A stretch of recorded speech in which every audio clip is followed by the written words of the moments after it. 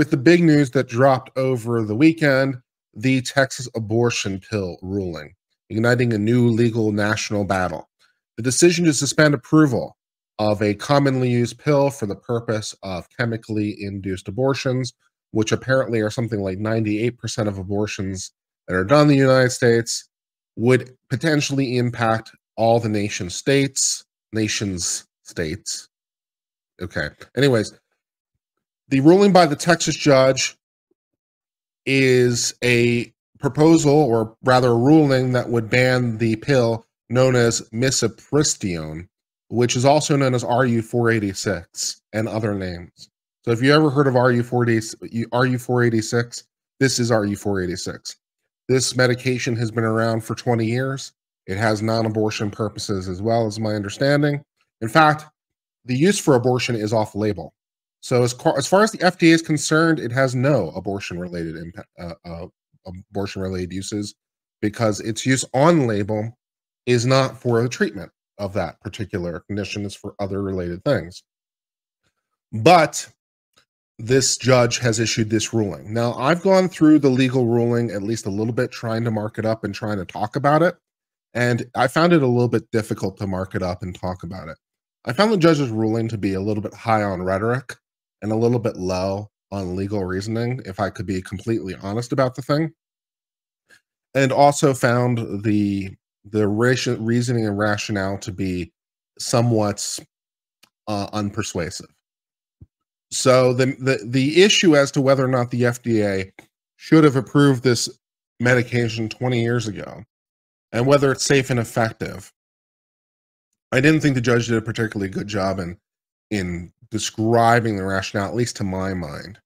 But this judge issued this ruling, and the Biden administration has already sought appeal on this issue, as you would expect, to try to prevent it from going into effect. The ruling would potentially cause a nationwide suspension because, of course, this judge, like so many others, has issued a nationwide, or what's sometimes called a global or universal injunction, which I also have ideological problems with. I don't know why one of 93 random district judges should be able to issue these nationwide injunctions. It seems a little bit odd that, one of 93, well, there's more than 93 federal judges. There's 93 federal districts. So I don't even know how many federal judges there are, probably a couple hundred, to be honest.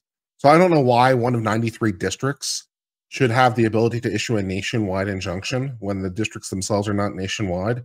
Seems odd. And this is no exception to that rule for me.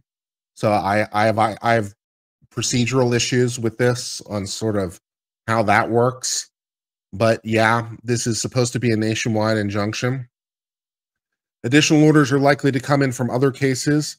The case now moves to the Fifth Circuit, and a quick trip to the U.S. Supreme Court seems likely. I would tend to agree, because also there is a conflicting judgment from Washington State, which issued a decision almost at exactly the same time, by what seems to be coincidence. There had been ongoing litigation for some time that had impacted 17 states in the District of Columbia. And at almost the exact same time, the Texas judge issued a nationwide injunction. A Washington district judge issued a ruling preventing the FDA from restricting the medication. So now you have two district judges in two different places issuing decisions that are trying to look, well, beyond their district in any case, because the Washington decision at least impacts the 17 states in the District of Columbia that are impacted in that decision, which is more than the state of Washington, one will take note.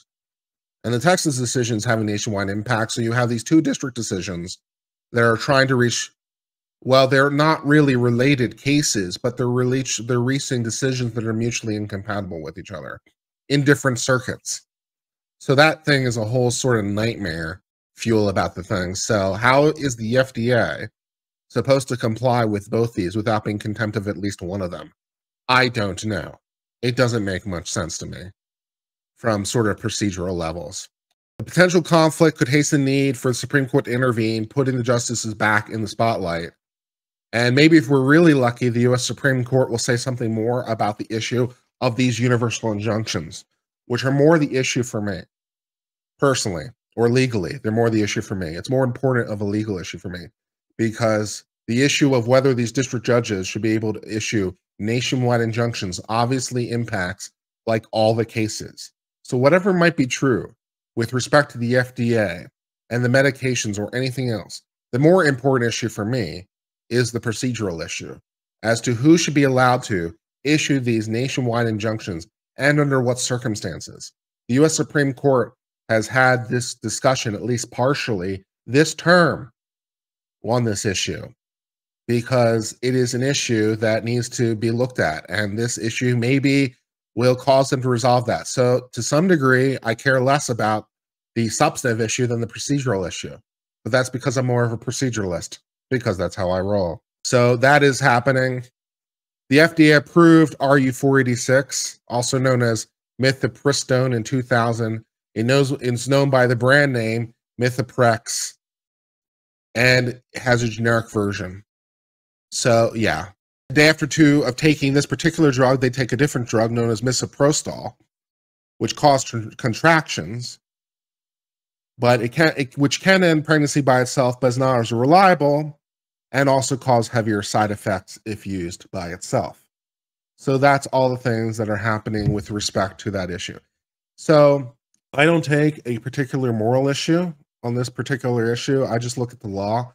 I found that Texas's judge's ruling to be, it seemed to my mind to be more of an ends-based rationale. It looked more like the judge was looking for a reason to ban it and finding rationales to support that conclusion, rather than reasoning from first principles to find the end conclusion.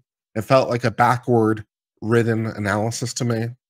Maybe that's unfair, but that's how I read it. It felt a little heavy on rhetoric and light on law, and some of the judge's decisions, particularly with respect to these third-party standing issues and organizational standing, felt kind of weak. So and also, to the best of my knowledge, is the first time that a district judge has ever issued an injunction that would prohibit the FDA from continuing to sell a medication that has already been approved by the FDA. So there are obviously decisions that rule as part of the process of it becoming approved. But I don't believe there's ever been a decision by a single district judge to remove a drug that's already been approved by the FDA. So it is unprecedented potentially in that respect as well, which also should raise some red flags. Because if it's the first time it's ever been done, then you're like, well, why? And then you look at the decision as I did, and the reasoning is a little thin. And you're like, I don't know about this. So kind of. So I don't know about any of that, but that's where that is all sitting.